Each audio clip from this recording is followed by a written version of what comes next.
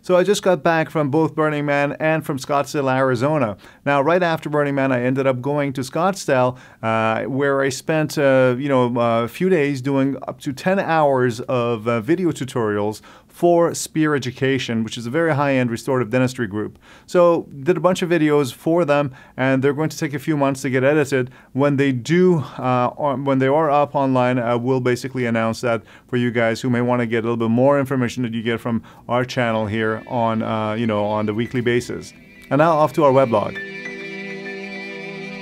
Hello Wearable practitioners, this is Ali Nissa and welcome to this video log or vlog in response to the past couple of Friday questions that I had posted and generated a lot of questions and controversy. So I just wanted to talk to you first about the two topics of coronal leakage as well as painless shots videos, and also a little bit about Burning Man, and try to kind of explain some of the questions that have come up in the different social media in response to these questions. The first question about coronal leakage was about the idea of, if coronal leakage is so important and that we have to restore teeth right away, should we then restore them immediately after endodontic therapy, and what is the logic of waiting for seeing if there is some healing going on? That's a really good question because obviously we have to find that right balance between waiting to see how things heal versus waiting too long. And granted, in situations in which there is a referral, for example, if an endodontist is seeing the patient, then there has to be a little bit of time, obviously, for the patient to transition back to the referring dentist. And that allows also some monitoring to make sure everything is healing well. But if you're the general dentist and you're doing the root canal yourself and you're planning on restoring it, should you restore the tooth right away or should you really wait? That really has to do with your level of confidence about how well you've cleaned and achieved the objectives of endodontic therapy. Because everything we're trying to do, the whole meaning of efficiency in endodontics, is how well are we achieving the objectives of achieving full length, finding all the canals, cleaning and disinfecting them with adequate irrigation and large enough apical diameter, and then obturating them adequately. And if you feel like you've achieved all you can, then I don't see any reason really for waiting too much longer. You might as well restore, or at least place the core, bonded core right away in that tooth.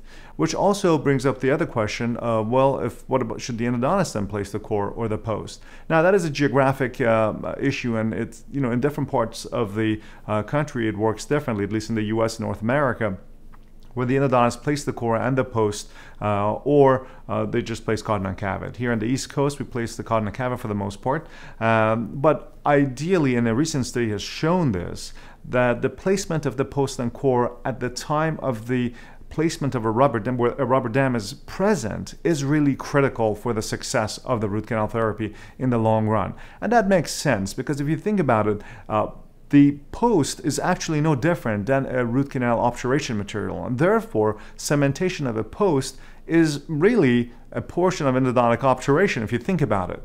And what ends up happening is that when you place a rubber dam and do your obturation, and then the patient goes back to the referring dentist and they place the post without a rubber dam, then there's a very high chance that there would be a smear of bacteria either from saliva or even from the breath if no rubber dam is placed right before the post is placed, and that could cause contamination of your space and potentially long-term failure. The recent study that was done a couple of years ago to compare the success rate of endodontically treated teeth where a post was placed either under a rubber dam or without, found that the success rate of root canal treated teeth with posts where the post was placed without a rubber dam in place was dramatically lower. I mean, we're talking about 75% with the case of no rubber dam compared to like 94.5% in the case of a rubber dam being placed. So that brings up also the other question of, if a tooth has been left open to the saliva, at what point would you retreat the tooth? Now, it's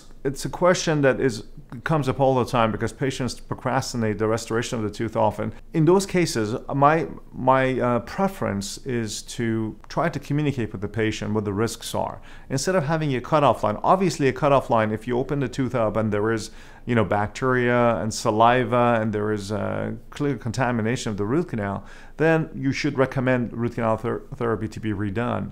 But in the absence of any symptoms, to percussion, palpation, and even some healing to take place on radiographically, evidence of healing, it's difficult to have somebody going through a whole root canal therapy and all the associated costs, and let them decide ultimately what they want to do.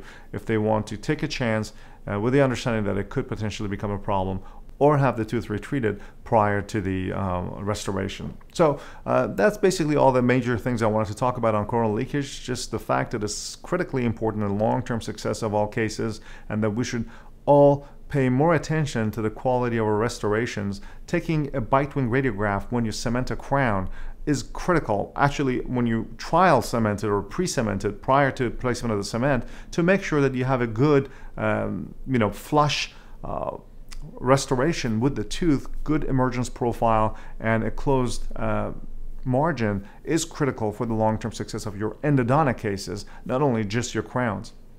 Now let's go and talk about the anesthesia video. And the anesthesia video was very well received. Obviously, a lot of people were having a good time with watching the Burning Man component of it as well. I must say that just kind of came up to me off the top of my head while I was there. So I didn't mention everything that I should have during that video.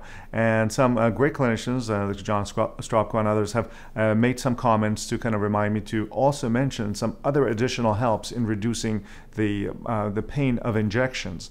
And of course, that goes without saying that clearly the placement of topical is important, but the problem with the topical is that it has to be there long enough. I think at least having a dry field, putting it on there, and then waiting 5 minutes is critical, and that only helps with the needle insertion, not so much with the delivery of the anesthetic.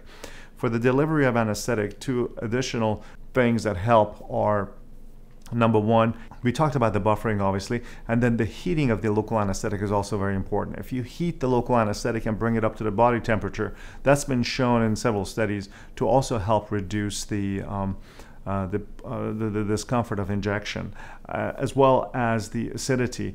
And both of them together, if you actually can have buffered anesthetic and heat them up as well, that's been shown to have a synergistic effect and really reduce the incidence of discomfort during the injection. Of course, the gate theory of pain and pressure in the anesthetic area is also very in the area that you are injecting at the time of insertion, and even distraction methods during injection are all very important in reducing the pain.